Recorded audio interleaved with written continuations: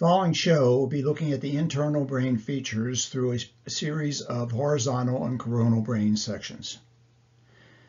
All the buttons in this show have been disabled for the purpose of this video. When observing horizontal and coronal sections, it can be noted that there are basically three layers of nerve tissue that can be observed. An outer layer of gray matter, the cerebral cortex, a middle layer of white matter, and a deep layer of nuclear components of the telencephalon and diencephalon. Starting our study of this region, we'll be observing two horizontal sections. This will be beneficial in helping one to develop a three-dimensional image of the structures that are seen in the following coronal sections. Structures that we can see here right off the bat, there's things we've seen previously, the corpus callosum, the major commissural band connecting the two hemispheres. This portion of it, this part of it is known as the genu. Then we see the C-shaped structure, the lateral ventricle, being cut in two spots. And then in the midline, we can see a little bit of the third ventricle.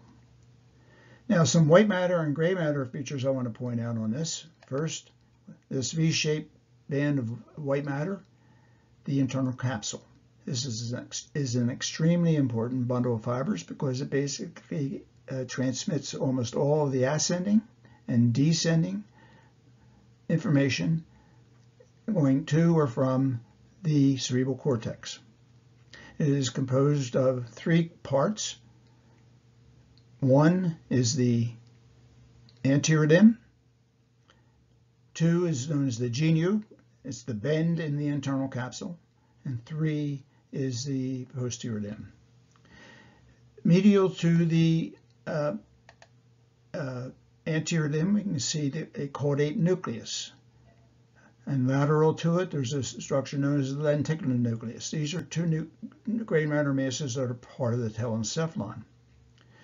Medial to the posterior limb is the thalamus. It is a component of the diencephalon. Lateral to the posterior limb, of course, is the lenticular nucleus. Continuing with another horizontal section, which is slightly inferior or ventral to the previous section. We see that the corpus callosum, the genial region, is still in view here, as well as the lateral ventricle cut in two locations. The more anterior one, which is the larger space, is going into the anterior horn, while the posterior location is that portion going into the inferior horn.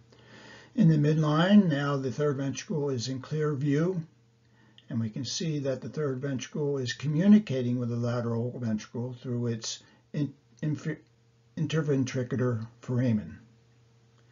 At the posterior border of the third ventricle, we see a small band of white matter.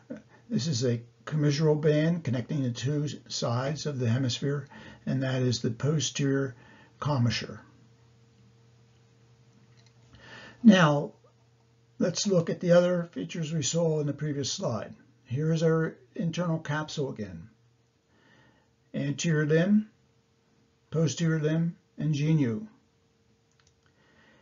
And you can see that that anterior limb is bordered medially by the caudate nucleus and laterally by the lenticular nucleus. And now the lenticular nucleus we can see is divided into its two subparts, the putamen and globus pallidus. And medial to the posterior limb of the internal capsule, we have the thalamus, and then of course the lenticular nucleus is lateral to it.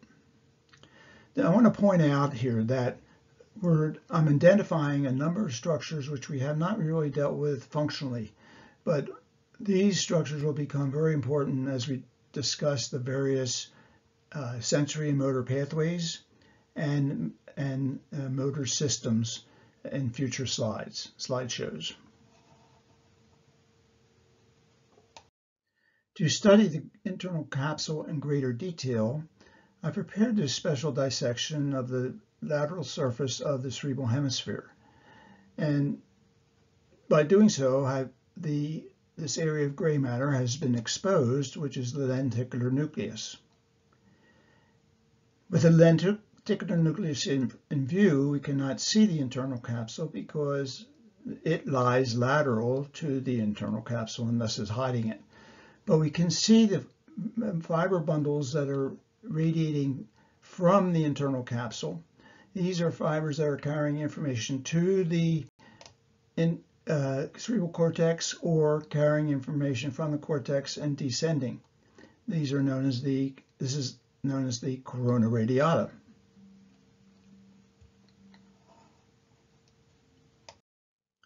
Continuing with our examination of the lateral dissection of the cerebral hemisphere to further see the details of the internal capsule, we can see the corona radiata again, but now the lenticular nucleus has been dissected away and the area of the internal capsule is now exposed.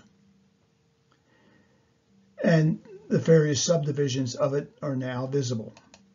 Anterior limb, genu, which happens to be on line with a commissural band that we see here labeled the anterior commissure, and the posterior limb of the internal capsule. Many of the fibers of the posterior limb of the internal capsule do travel through or course through the crus cerebri, which is labeled here. And remember, the crus cerebri is part of the midbrain. The coronal series of sections will extend from anterior, from the frontal lobe, to posterior, the occipital lobe. In this section, we can see two spaces. They are the lateral ventricles, right and left, and this would be the anterior horn portion of the lateral ventricle. Between them there, we can see the part of the corpus callosum, and that's the genu region of the corpus callosum, the most anterior part of it. And thirdly, we see two areas of structures cut in cross-section. These are the anterior cerebral arteries that are seen cut inferiorly and superiorly as they wrap around the most anterior part of the corpus callosum. In this coronal section, we again see the corpus callosum, but now we're getting into the body of the corpus callosum at this point. And just below the corpus callosum, we see the lateral ventricle and the septum pellucid, which separates the two lateral ventricles from each other. Lateral to the lateral ventricle, we can see the caudate nucleus. Now, the caudate nucleus is, if we could see it three-dimensionally, is also a C-shaped structure. It has an enlarged anterior portion to it, which is called the head of the caudate, and that's what we have here. Then we could see the internal capsule, which is lateral to the caudate nucleus, and then we see another gray matter mass, which is part of the lenticular nucleus, and here is this is just the putamen. Now, the putamen is the only thing seen here, and we don't see the globus pallidus because the putamen is the larger portion of the lenticular nucleus, forms its most outer portion, and it will be in a coronal section, the first thing that is cut in that section.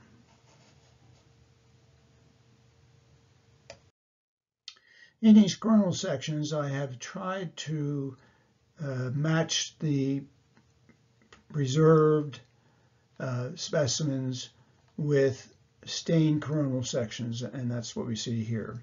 So you can compare the images we saw in the preserved specimen with those things we see in the stained specimen, such as the corpus callosum, the caudate nucleus, internal capsule, putamen.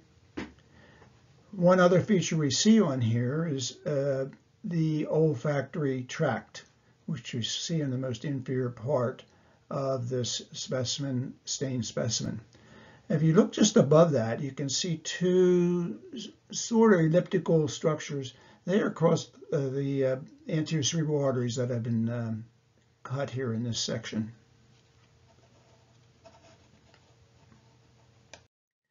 Continuing with our posterior tour through the coronal sections of the forebrain, we can see a very narrow, thin white band crossing the midline, connecting the two hemispheres. That's the anterior commissure. Now, recalling from a previous section, the anterior commissure marks the proximate site where we see the genu of the internal capsule. And medial to that genu, we see the caudate nucleus, the body portion of it. And laterally, we see the lenticular nucleus and its two parts now clearly visible, the putamen laterally and the globus pallidus medially. The corpus callosum, our major commissural band connecting the two hemispheres. This would be the body of the corpus callosum. And below it, we see the lateral ventricle separated from each other by the septum pellucidum. And at this level, or at this plane section, we can see on the inferior edge of the specimen in the midline, we see a bundle of white matter, and that's where the two optic nerves meet. And this is called the optic chiasm. Now we can compare our fixed specimen of the coronal section of the brain that we just saw with the stained section. And you can see very nicely the features that we saw in the previous section.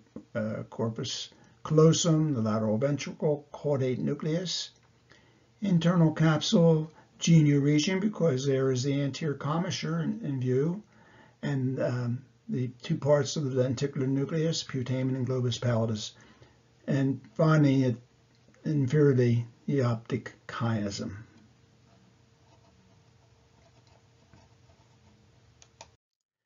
Now, in this coronal section, we can see a very narrow slit in the midline, which is the third ventricle. And that third ventricle is a space within the diencephalon. And in the lateral of the third ventricle, we have two gray matter masses that are part of the diencephalon, the thalamus and the hypothalamus, which are separated by a narrow or little depression, I should say, which is the hypothalamic sulcus, indicated by this asterisk.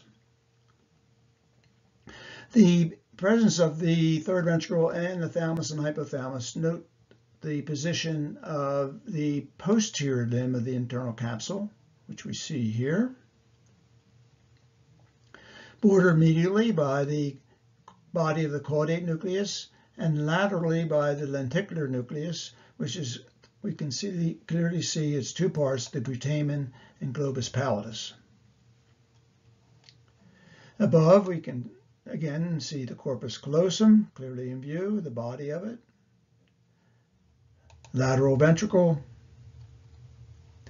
and inferiorly or dorsally we see two white bodies. This is the optic tract that extends posteriorly from where the optic chiasm was viewed. Lateral to that and below the lenticular nuclei structures, we see a gray matter mass, which is in the temporal lobe of the brain, is the amygdala. The amygdala is part of the limbic system. Now, making a comparison of our preserved specimen structures we saw with the stained specimen, and I think you can see quite clearly all those features. Corpus callosum, the lateral ventricle, third ventricle, thalamus, hypothalamus, posterior limb of the internal capsule, putamen and globus pallidus, optic tracts, and the amygdala.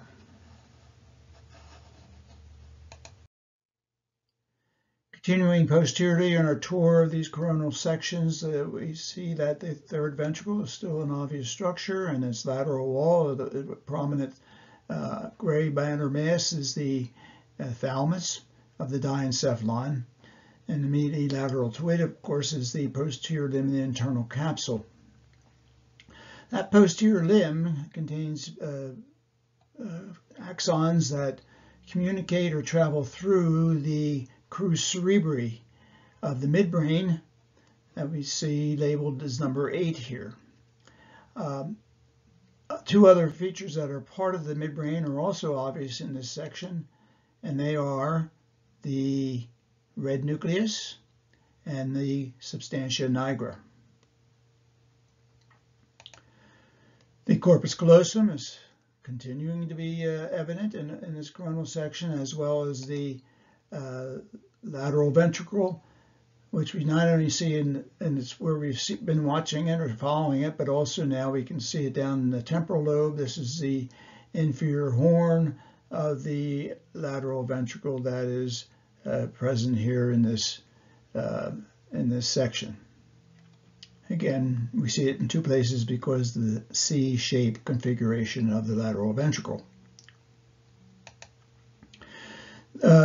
Medial to the posterior limb of the internal capsule, we have the caudate nucleus. It's getting smaller here. It's still the body region, but it's smaller. And laterally, we see the two components of the lenticular nucleus, the putamen and the globus pallidus. And also featured here, we can still follow or continue to follow the optic tracts, which will ultimately end up in a nucleus of the thalamus. Now comparing our preserved specimen with the stained specimen, we can see all the features very nicely in that stained specimen. Corpus callosum, lateral ventricle, thalamus, third ventricle, caudate nucleus, putamen and globus pallidus, posterior limb of the internal capsule, crus cerebri, and the substantia nigra and red nucleus. Those latter three things are part of the midbrain.